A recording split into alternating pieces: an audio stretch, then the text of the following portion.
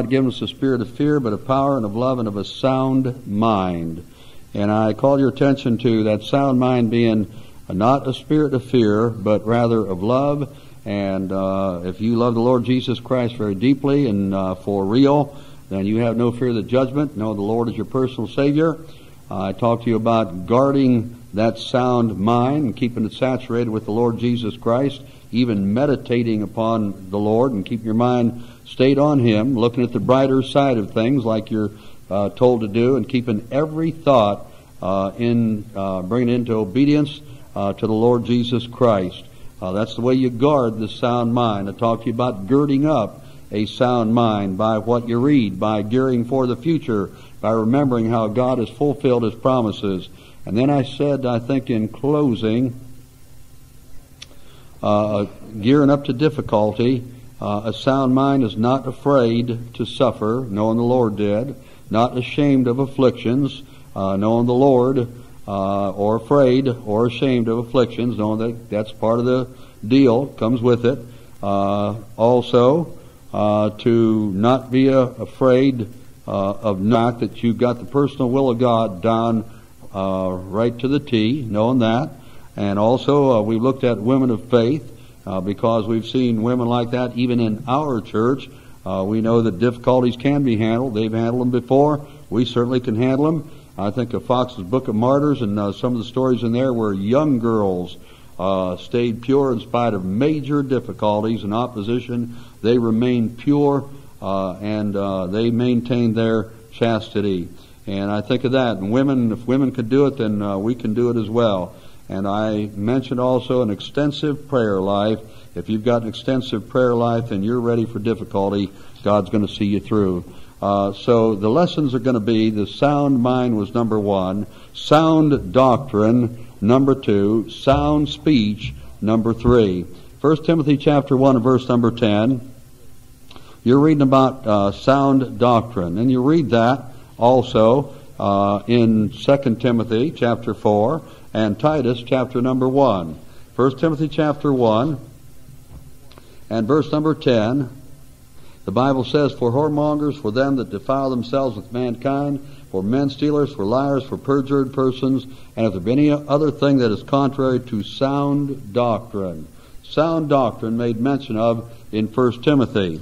All right, look at 2 Timothy, and look at chapter 4, verse number 3. Chapter 4 and verse number 3. For the time will come when they will not endure sound doctrine. All right, and you and I know that that day is on us. They really don't even care anything about doctrine. It's everything else, from sports, you name it, to music, to about anything else out there. An experience, a feeling, they got it all. A doctrine they don't care nothing about. The time will come they'll not endure sound doctrine, but after their own lust shall they heap themselves teachers having itching ears. And not worrying about doctrinal truth. All they want to know is something that satisfies them and tickles their ears. All right, Titus chapter 1 and verse number 9. Titus 1 verse 9. Holding fast the faithful word as he hath been taught, that he may be able by sound doctrine both to exhort and to convince the gainsayers. Chapter 2 and verse number 1. Titus 2 verse 1. But speak thou the things which become sound doctrine, that the aged men be sober, grave, temperate, sound in faith, in charity, in patience. You can see from the mention made there that you are dealing with the situation where in the Word of God to Timothy and to Titus, he's talking about sound doctrine as being very, very, extremely important. Take your Bible, look at 1 Timothy chapter 4 and verse number 6. He talks about good doctrine. 1 Timothy 4 verse 6. If thou put the brethren in remembrance of these things, thou shalt be a good minister of Jesus Christ, nourished up in the words of faith and of good doctrine, whereunto thou hast attained. All right, so those things are important. Paul makes mention of to Timothy and to Titus, 2 letters to Timothy, 1 to Titus. He talks about sound doctrine, sound doctrine, sound doctrine, talks about good doctrine, and he talks about being sound in the faith. Look at chapter 1, the book of Titus, chapter 1 verse number 13. Titus 1 verse 13. This witness is true, wherefore rebuke them sharply, that they may be sound in the faith. All right, then the Lord doesn't want you wishy-washy.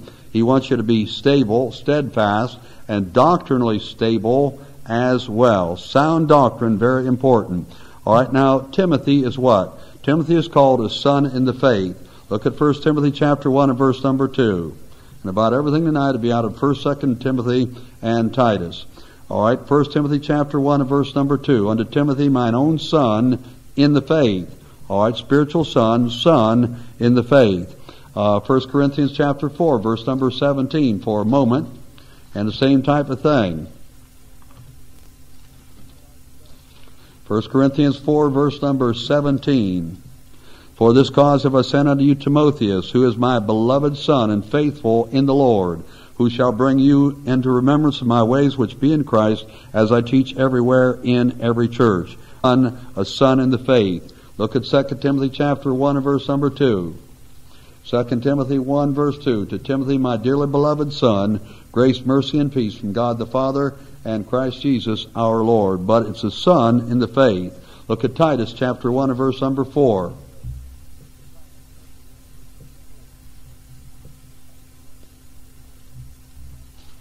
Titus 1 verse number 4. To Titus, mine own son, after the common faith. All right, like Timothy, Titus also, a son in the faith. Mine own son, after the common faith, grace, mercy, and peace from God the Father and the Lord Jesus Christ, our Savior. All right, then apparently he's very concerned about those that he had won to the Lord, and he's concerned about doctrine, so much so that you read it over and over and over in 1 and 2 Timothy and Titus. You read it a ton of times, something like 15 times you read the Word. Then apparently with his converts, or you might say his son in the faith, he's very, very concerned lest they should be deceived. Now, new converts they're always a prey. They're going to be preyed upon, not prayed for, but preyed upon, P-R-E-Y, and they're going to be somebody's going to try to use them. Deception's always going to be out there for the new convert, and Paul wants Timothy and Titus to be very sound and not fall into deception like a new convert is so prone to do. Now, there are groups of people that when it comes to new converts, they're just uncanny in how they can, like almost, I'd say, smell out a new convert. Somebody gets saved, next thing you know, they're after them. I mean, they might live right next door to them for 15 years, never witnessed to them, but you win them to the Lord, and instantly they're on their case and try to get them. Well, now you got it, but you don't have it all. That type of thing. Years ago, whenever Roger got saved, I told him, I said, you need to be careful now because the Pentecostals are going to be after you. They were after me. Quickly as I got saved, they were on my case, and they were after me. And so I told him, I said, they're going to be after you. And he hadn't been saved a couple of weeks, and he said, they've already been around. I was late. I should have told him, as soon as he got up from the altar, I should have said, Roger, be careful, they're going to be after you. And I waited a couple of weeks, and they were already on his case, and it was a neighbor who had witnessed to him, but just as quickly as he found out Roger got saved, man, there he was knocking at the door. So the new converts, you win somebody to the Lord, you need to be extremely careful about them and about doctrinal truth with them, just exactly as Paul was about Timothy and Titus. Sound doctrine is very, very important. Now, sometimes you have situation. Of course, one of my major jobs is found in Ephesians chapter 4. I'm to keep you sound in the faith, sound doctrine. I'm to keep you from grabbing on to every wind of doctrine that comes through. And there's going to be plenty of them coming your way. Something comes shooting through there, and somebody grabs onto it. Sounds good, and so they hop onto it. And part of my job is to keep you from jumping at everything and being tossed to and fro, finally coming out, don't even know what you believe, don't know, maybe this, maybe that, not even sure what you believe.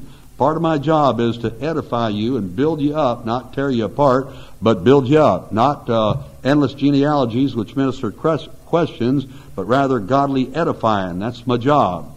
All right, look at Ephesians chapter 4, verse number 11. End of the verse. Pastors and teachers. 12, for the perfecting of the saints, for the work of the ministry, for the edifying of the body of Christ. All right. 14, that we henceforth be no more children, tossed to and fro. That's what happens to a new convert. They don't even know. Somebody put on me when I first got saved, you believe that damnable doctrine, once saved, always saved. And I never heard of eternal security. Didn't know nothing about it. I didn't even have a clue, but they're always jumping on your case and trying to get you unhinged, tossed to and fro and carried about with every wind of doctrine by the sleight of men, they're tricky, and cunning craftiness, and they're good at it, whereby they lie in wait to deceive. They're out to use you, and they know they can grab the new convert, they can twist him and warp him and mislead him and make him think that there's a little bit more to it now. If they just, jump into my camp, we'll add to it, and we'll really get you saved, and we'll really get, we'll get you a whole lot more. It's a deceptive type of thing that you need to be careful for. Now, as a Christian, and a lot of y'all have been around a while, and you're not brand new converts, but you've got to be careful, because the flesh always wants a feeling. And the flesh is out for, it loves the spectacular and the pizzazz. The flesh is, it craves something new. That's just the old nature. And the old nature, it's kind of like the Athenians in Acts chapter number 19, or the Ephesians, whichever one it was there. They spent their time to hear or tell something new. It's like, now what do you have? I mean, we're so bad about in this country, they have news on all day long. Their stations, nothing but news, and people listen to it. I hear or tell every new thing. Well, likewise, because the old nature wants to grab onto something like that, the same thing is true spiritually. They want the latest, they want the newest, they want all the new doctrines that are out there. And it just has to do with the old nature wanting something new. And the flesh desiring the spectacular, or the flesh desiring something that nobody else would have. So my job is to keep you from jumping too quick and getting messed up. Now, look at it this way, and here's what happens to Christians. The old nature is, of course, nothing happens to it, so there's always going to be the problem with self-righteousness. And you're always going to have to fight the thing. But the self-righteous nature, old nature, in the Christian that's been born again, that self-righteous nature just would love to get something that nobody else has. All right, here's, Bible Believers Baptist Church right here. And that old nature loved to have something up here. Like to put you a cut above Bible Believers Baptist Church. That just goes with it. And you're always going to have to fight that type of a thing. Most of the time, and sometimes you'll get something up in here. But most of the time, and most of y'all are going to be just like me. You're going to go all through your life, and you'll probably never get no major new doctrine. I mean, you might get a tidbit here or there, but you'll probably not get any major doctrine. I could not understand it when I was down in Pensacola. Dr. Ruckman talked about how I taught, say the doctrine of the great deeps, and I taught it for 15 years. I said, you've only been saved 16 years, 17 years, and you've taught it. That means 2 years after you got saved. How come I don't get something like that, And of course he'd read the Bible through 26 times at that point and said something ought to be coming through, but I've been through it 26 times and it still doesn't come through for me like that. And so I'll just, learn off somebody else. But most of you all are going to be like me. You're going to get a little bit here, a little bit there, tidbit here, tidbit there. And don't be jumping on everything that comes through, because that flesh wants to grab it and get something up here above anybody else. Be satisfied just to be sound in doctrine. That's major in the Bible. To Timothy, 1 and 2 Timothy, to Titus in Titus chapter 1, he emphasized sound doctrine. Don't worry about the new. Don't worry about grabbing something above anybody else. Be satisfied with that which is stable and solid and sound, and will prove out and will get you safely through to the rapture in real good shape, sound doctrine. As I situation there, I think of Dr. Ruckman, I think, there's one Dr. Ruckman. There's one Dr. Ruckman. There's not two, there's one. There's one C.I. Schofield, right? In his time, he was the man. You can read everybody else's material there. There was one C.I. Schofield. All right, there was one Clarence Larkin. You read all the other material out there, and primarily there's one Clarence Larkin. There's one Dr. M.R. DeHaan. But you ever read Dr. DeHaan stuff? He was a doctor. I mean, he was an actual doctor. You don't just, become a doctor without having some smarts. So he was the actual doctor. Lord calls him to preach. He remembered living like the devil. Remember the songs his mother taught him on her knees, and he gets things right, and the Lord calls him to preach. And DeHaan, if you read his stuff, old Dr. DeHaan, new guy's not worth reading, but old Dr. DeHaan, if you read his stuff, it's primarily Schofield and Larkin. That's what it is. So the Lord sometimes will take somebody and put something on them, put something on them, put something on them for the edifying of the body of Christ. But you and I are going to probably be just, the common Christian that, is sound in doctrine and reads the Word of God, and maybe God gives you a little bit, gives you a couple of verses. John got a couple the other day, and things like that. But that's probably as far as you go. But be thankful that at least you're stable and sound, know what you believe and why you believe it. All right, here's a classic illustration of what the flesh wants. Preacher. And this preacher, he gets up at a preacher's fellowship, and he preaches in 25 minutes. He preaches 7 of the furthest out doctrines of Dr. Ruckman in 25 minutes. 7 of them in one message. You know what he wants? He wants acclamation. Ooh, wow, man, I can't believe it. It's crazy. And as a matter of fact, when you try and take something like that and treat it in 25 minutes, you can't even come close to treating it. Each one's an hour to an hour and a half, and all you're going to do is make people think you're crazy, which they did. The one preacher said, "You got your tie on crooked." He thought the guy, "You're cuckoo, man, you're nuts." See? Because you don't go like that. But that's what the flesh wants. It wants something beyond sound doctrine. It wants something beyond anything anybody else has. Oh, I had a fellow come down when I was in Pensacola, a young man, 18 years of age. I call him Cowboy Bill. He came in there and he had the cowboy atmosphere about him. Came through, was from Detroit, came in on a Saturday afternoon, came to the street meeting and preached, came to church on Sunday. Monday afternoon, woke Dr. Ruckman up from his nap, and he wanted Dr. Ruckman to teach him the doctrine of the great deeps. You know what Dr. Ruckman told him? Stick around for 3 years, you'll get it all. You know how long he stuck around? He never made 3 weeks.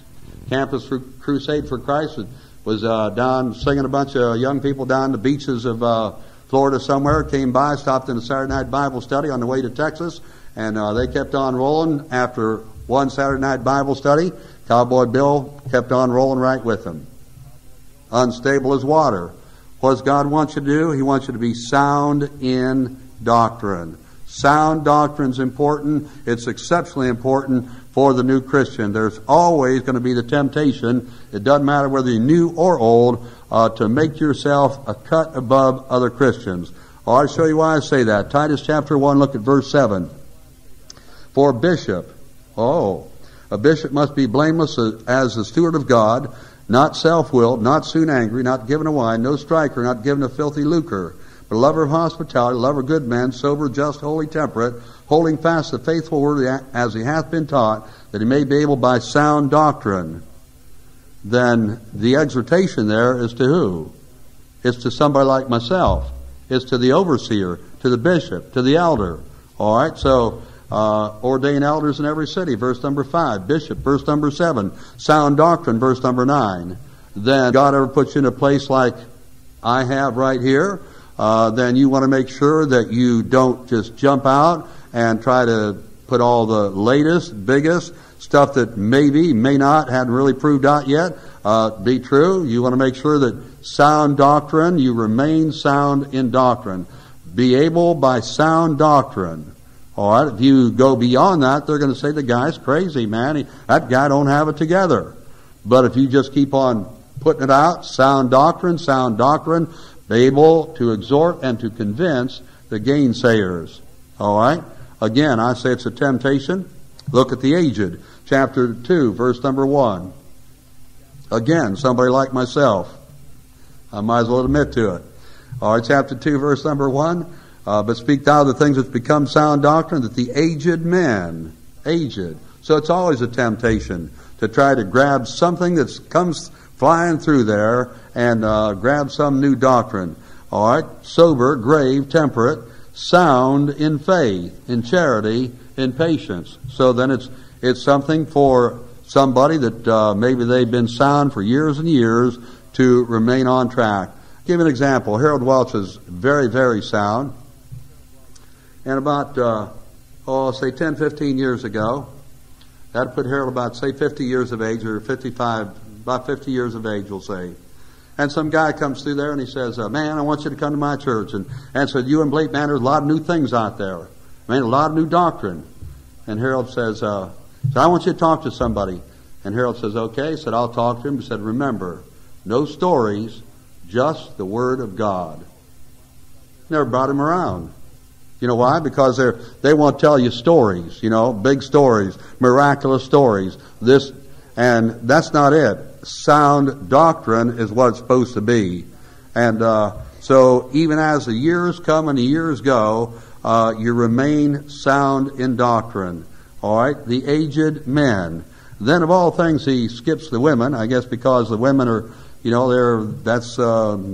their place, and so as a result, it's not going to be their problem. All right, 6. Titus chapter 2, verse number 6. Young men.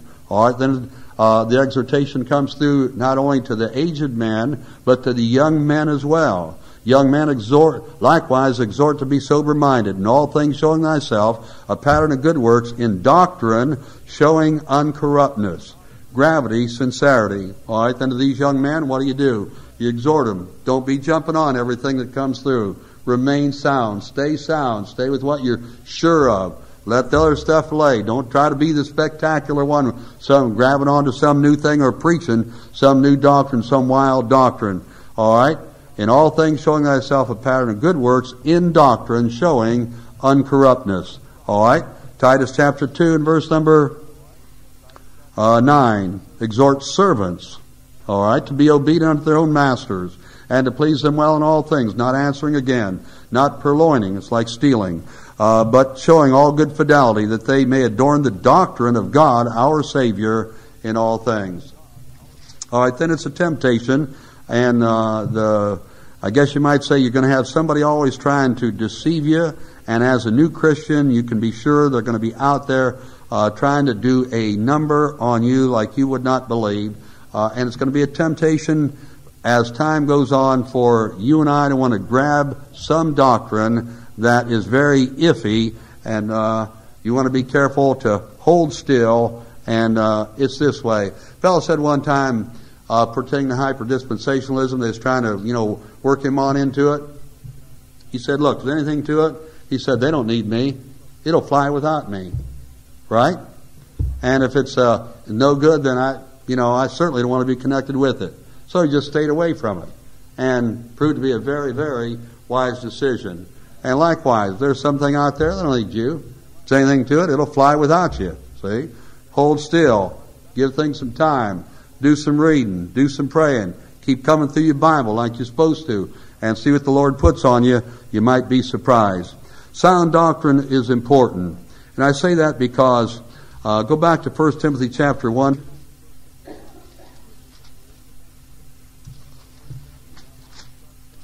End of the verse there, that thou mightest charge some that teach no other doctrine. In verse number 10, end of the verse there, if there be any other thing that is contrary to sound doctrine. Doctrine is very, very important. Look at 1 Timothy chapter 4, and you already looked at verse number 6. Words of faith and of good doctrine. Look at verse number 13. Till I come, give attendance to reading, to exhortation, to doctrine. All right, look at verse 16. A ministry rises or falls on doctrine, believe it or not. Nowadays, it's as though, throw it out the window, man, get you a big old sports complex and a sports program and get you a big name connected with it, and you'll fly. Well, where are you going? I mean, what's the, and nothing connected with church, but I mean, that's how they do it. A ministry, a Bible ministry, rises or falls on doctrine. 16, take heed unto thyself and unto the doctrine, continue in them, for in doing this thou shalt both save thyself and them that hear thee. I go off the deep end, I preach to 50 or 100 people, I take 50 or 100 people off the deep end, I destroy a ministry, I throw away what I've got, and as a result, and you go down with me. What a pitiful thing. It's that important. A ministry, the life or death of a ministry depends on the right kind of doctrine or good doctrine. Years back, I had a friend of mine that I had preached for, had a church. The thing was alive like you would not believe. And all of a sudden, he got wrapped up in some other doctrine. He asked me to preach. I said, remember, I'm a Baptist preacher. And he said, okay, but please come preach for me. I said, okay, I'll come preach. After the meeting, we go out to a restaurant and began to question him. And here's a guy that altered his position and didn't even have verses knowing why he altered it. If I was going to alter, believe me, I would have those things ingrained in my heart, mind, and soul. But at that point, he didn't seem to have. But that church went down, down, down, down. They finally sold it. I mean, it just folded, and they wound up selling the building. There's nothing there anymore. And doctrine is that important, believe it or not. It's that important to this church. I mean, if I stray, we go down, down, down. Pretty soon people leave. Pretty soon we go. And next thing you know, Bible Believers Baptist. Yeah, I remember there was a church like that one time out there in the hillside. And many years ago, I remember that. What a pitiful thing. It rises or falls on right doctrine. All right? Look at chapter 5, verse number 17. Let the elders that rule well be counted worthy of double honor, especially they who labor in the word and doctrine. Chapter 6 and verse number 1. End of the verse. That the name of God and His doctrine be not blasphemed. Chapter 6 and verse 3. And to the doctrine which is according to godliness. All right, so you can see the emphasis. I mean, I have read to you or called your attention to 8 verses in a book that has 6 chapters. 1 Timothy, just a small book. 2 Timothy, chapter 3, verse 10, verse 15, chapter 4, verse 2, verse 3, Titus, chapter 1, verse 9, chapter 2, verse 1, verse 10, 7 more, 15 times in 3 short books. God places a lot of emphasis on doctrine, but especially sound doctrine. Okay, let's think of some sound doctrine. Now, here's some sound doctrine. Sound doctrine is that Jesus Christ is God. Jesus Christ is God. That is the deity of the Lord Jesus Christ. Look at 1 Timothy. We're going to primarily stay with the book here, with 1st, 2nd Timothy, and Titus. But 1 Timothy chapter 1, verse 1. Paul, an apostle of Jesus Christ, by the commandment of God, our Savior, and Lord Jesus Christ. That's saying that Jesus Christ is God our Savior. That's a statement of chapter 1, verse number 1. God our Savior and Lord Jesus Christ, which is our hope. All right? 1 Timothy chapter 3, verse 16. Specific. And without controversy, great is the mystery of godliness. God was manifest in the flesh.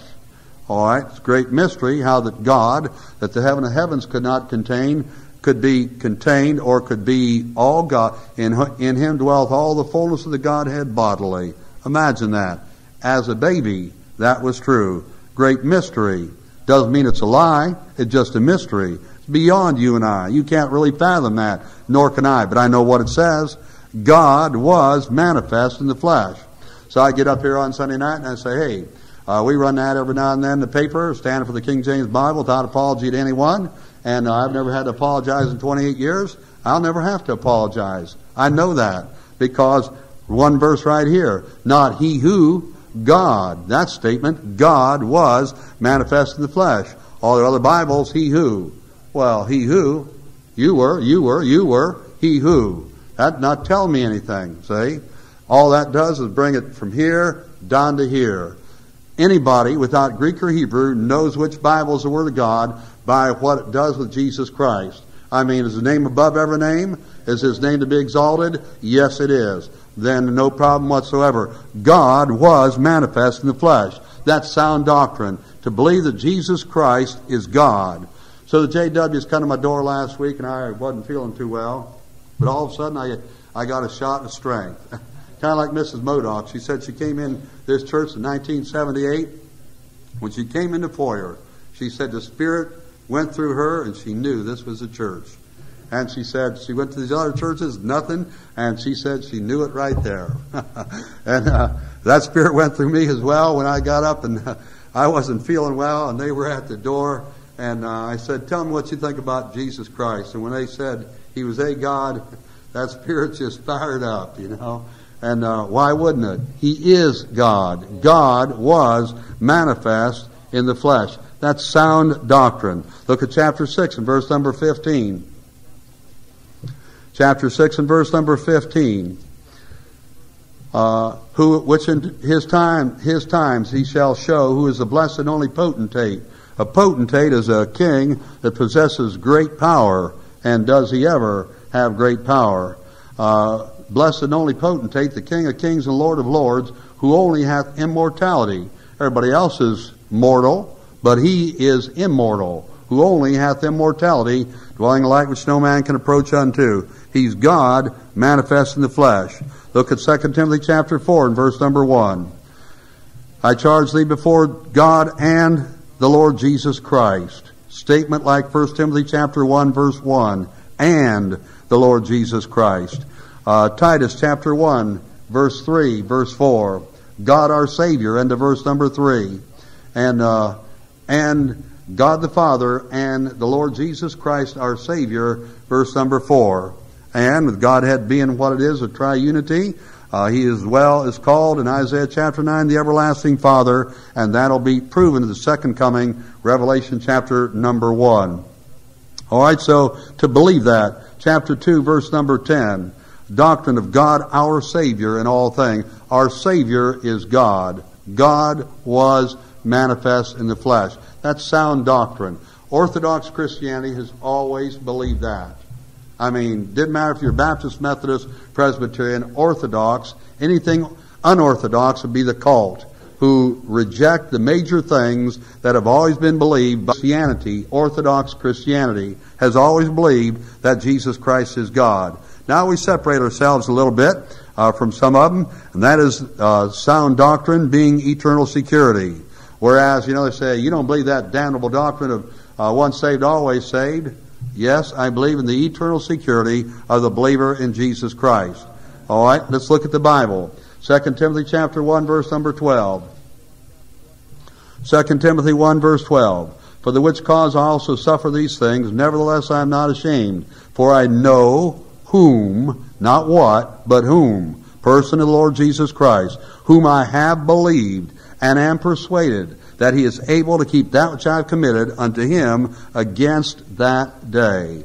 Then Paul saying, look, I'm looking for him to come back, and I know that what I've laid on him, everything is going to be well. It'll be well with my soul until the Lord Jesus Christ comes back, or till he takes me out of here. Able to keep that which I have committed unto him against that day. Look at chapter 2, verse number 13. It gets wilder all the time. All right, verse 13. If we believe not, yet he abideth faithful, he cannot deny himself. Now, it's a thing where sometime, and of course you have the old nature that never is eradicated, sad to say, and sometimes it gets a hold of somebody, and finally they think, oh, well, I don't even believe anymore. And they begin to doubt themselves. It begins with a doubt. They finally come out saying, I don't even believe. And you know something? That doesn't even, if they actually got saved, they can say that and they can feel that way. It doesn't change the fact they're still saved. If we believe not, yet he abideth faithful. When he comes in the form of the Holy Spirit and says, I'm going to abide with you forever, John chapter 14, verse number 16, that's exactly what he means. And he's going to abide faithful. He's not going to leave. All right, here's why. Whenever you get saved, your soul's cut loose from your flesh, and therefore the flesh can sin. The soul doesn't get defiled. It remains saved. And it'll always be saved. And the flesh can go off the deep end. Not the thing to do, because there is sowing and reaping. And you want to reap everlasting life. You don't want to reap corruption. But if it does, the soul is still not defiled. The Holy Spirit can still remain in. He can still dwell there forever. And so if it would come out all the way at the bottom, you're dealing with a situation where he still abides faithful. And being faithful, he's going to be in there. and that, say, worldly Christian is going to be a very unhappy Christian. They're going to be a very troubled Christian, and the Holy Spirit of God's going to trouble them, and one day down the line somewhere they finally get things right.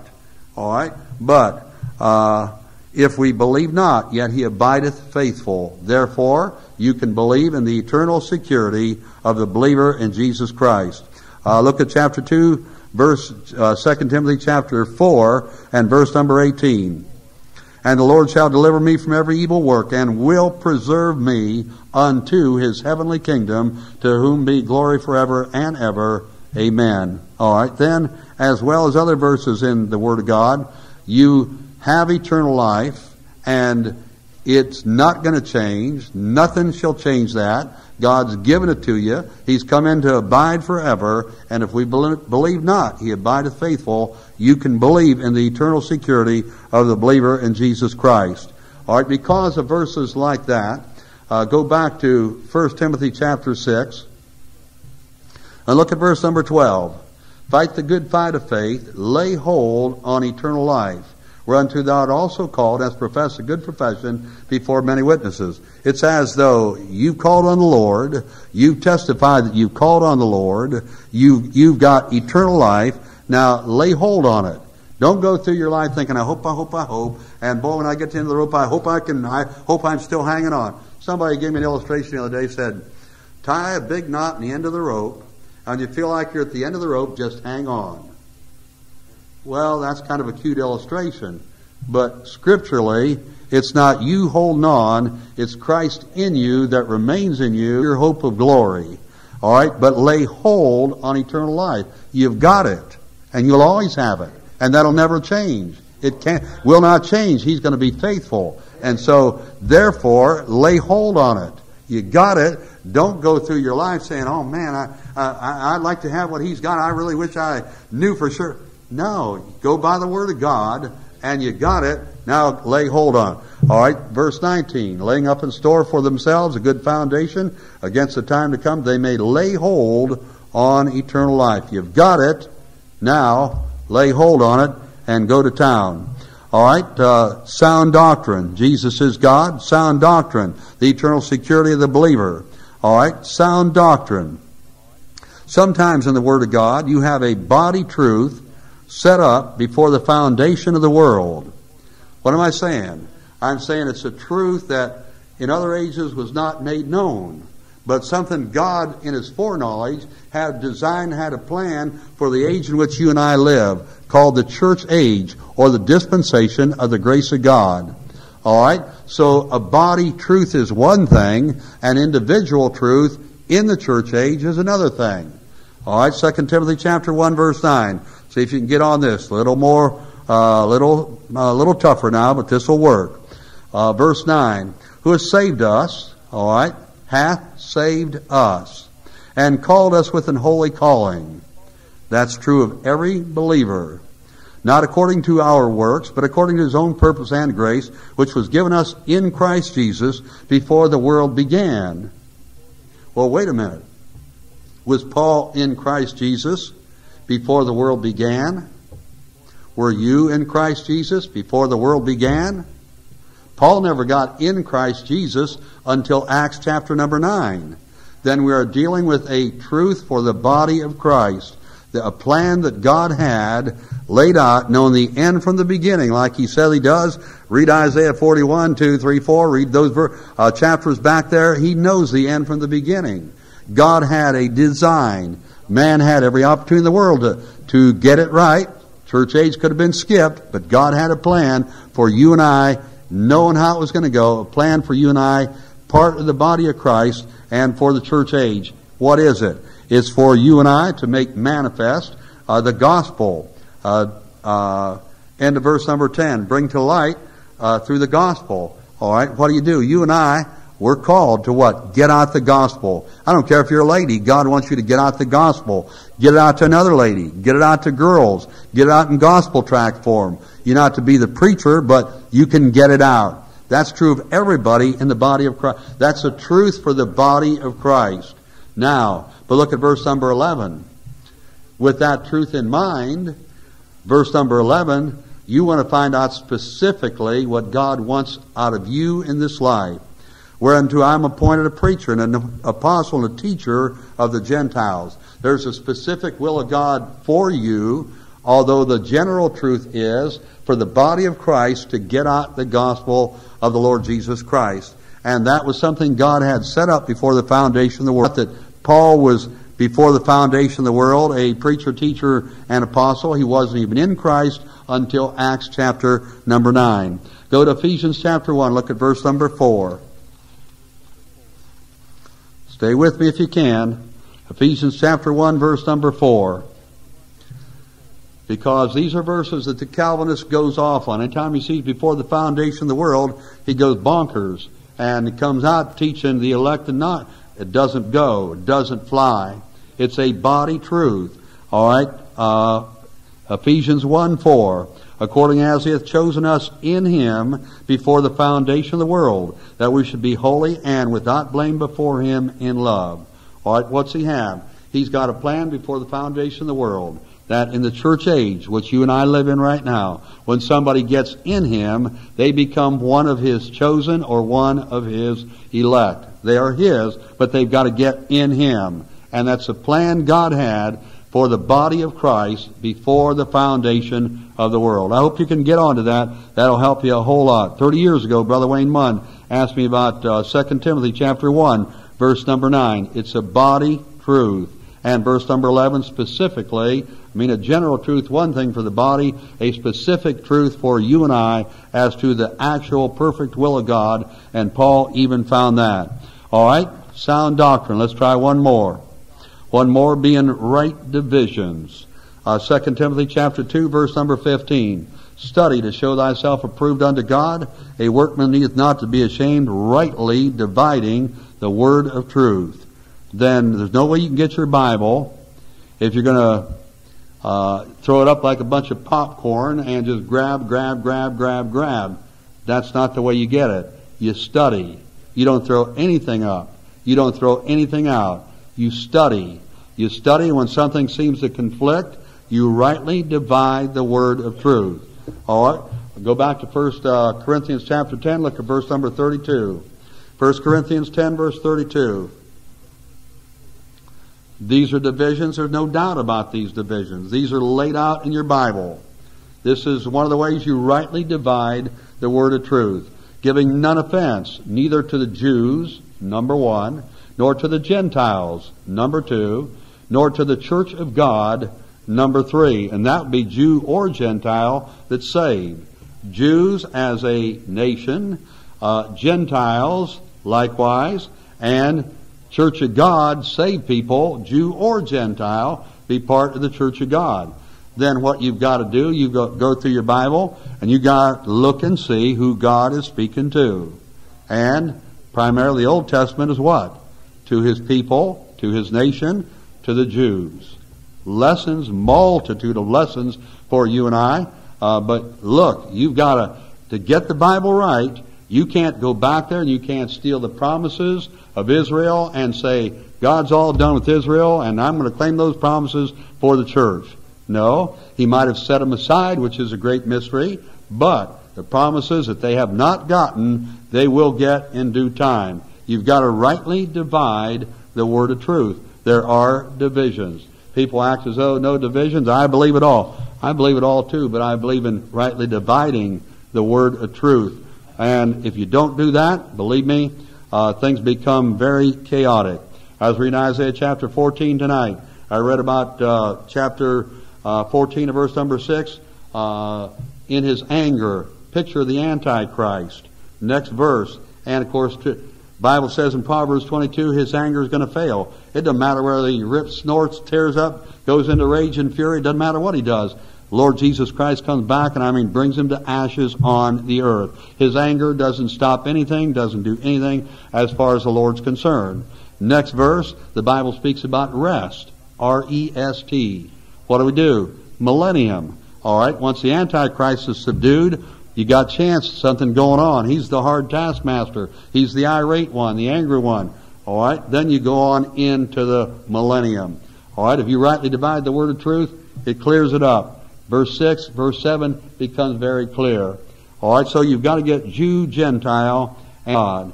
You've got to get pre, post, and all millennialism. You've got to get church age salvation, listen to me, tribulation salvation, millennial salvation, and you've got to get the distinction between those three groups. I say that because of Ephesians chapter 3, and I'll close, I guess. Ephesians chapter 3, verse number 2. If you've heard of the dispensation of the grace of God, all right, dispensation's a Bible word. The grace of God, that's the age in which you and I live.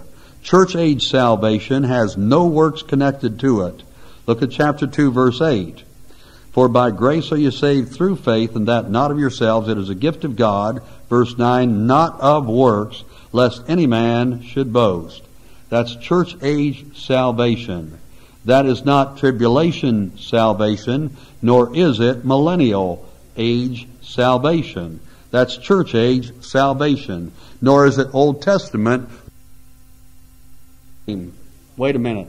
Look at Ephesians chapter 3, verse number 5. Which in other ages was not made known. Then there was a time they did not know what you and I know. They did not know that in this age salvation is by the grace of God, no works connected to it, by the grace of God alone. You put your faith in the finished work of Jesus Christ, and He saves your soul by His marvelous, matchless grace. Thank God for His grace. They did not know that back then, which in other ages was not made known. If it wasn't made known, God's going to send them to hell because they didn't even know it? Oh no. If they didn't know it, they're clear. I mean, no law, no transgression, right? All right. But that's not the story. There was a problem. It was just distinct back there. You've got to rightly divide the word of truth. You've got to study to get her down. All right. You've got to get dispensational salvation down. In most churches, most Baptist churches, if somebody like myself were to teach dispensational salvation, they would go bonkers. They wouldn't even finish out the service. They'd go wild. They'd say, man, that guy's a heretic. Bemis had a revival out in Idaho and tried to teach dispensational salvation. They pitched him out after about 2 nights. He never even got done. Never got to finish the revival meeting. You study to show yourself approved unto God. And if God approves of you, then you don't need to worry about anything else. A workman that needeth not, there's work connected with it. A workman that needeth not be ashamed, rightly, not wrongly, rightly dividing the word of truth. They're right divisions. Now I want to talk to you about dispensational salvation next time. I want to talk to you about the last days of the church age as described in 2 Timothy chapter 3, and the last days of the tribulation as described in Acts chapter 2 and Joel chapter number 2. That's called rightly dividing the word of truth. There's right divisions, and you've got to get them down, or your Bible, it becomes a Duke's mixture. You never can get it right. I need to talk to you about resurrection. And the first resurrection does not end until Revelation chapter 20, verse number 5. I need to talk to you about salvation for all, not the elect or particular redemption. The inspiration of Scriptures, all from 1st, 2nd Timothy, and Titus primarily. So, when he says, you're my son in the faith, and he says, I don't want you to go down, and my job is to keep you sound in doctrine. And he said, look, there's always going to be that problem. With the new convert, there's the problem. With the elder or the bishop, there's the problem of trying to grab something new that maybe nobody else has. With the aged man, there's going to be the problem. With the young man, there's going to be the problem. There's always that problem. And Paul says, look, I want you to be sound in doctrine. The day will come they'll not endure sound doctrine. But I want you to be sound. And as I think of it, that day is absolutely upon us. Because nowadays, and for quite some time, they have thrown out doctrine for experience. For one thing or another, they have thrown it out, and as far as I'm concerned, a ministry, this ministry, rises or falls on sound doctrine being maintained from this pulpit. 1 Timothy chapter 4, verse number 16. Let's pray. Father, we're thankful, Lord, for the Word of God, and we're thankful, Lord, for instruction and exhortation you've given to us. And Lord, so much in little short books about doctrine, may we never de-emphasize it for the sake of anybody, for the sake of a crowd, for the sake of drawing whoever, whatever. God, help us to maintain sound doctrine always in the ministry of this church. And Father, I pray, Lord, you give some sweet fellowship, and I pray, Lord, as the crowd travels, that you would keep them safe, give them a good time as they travel, an enjoyable time. Nothing else, Lord, may they fellowship with you. But God, we do ask you another time for safety. As Ron and Linda go down the road, Lord, this weekend, God, as well, we ask it, the angel, Lord, would camp around about them, Lord, and deliver them and keep them safe. We ask in Jesus' name, amen. Okay, that's it for now. Don't forget, next Wednesday night we'll have a business meeting. I don't think there's any officers to vote on, but need to go over the money situation so you know that everything, as far as I would know, would be in order. Okay, that's it, and thanks for coming to prayer meeting.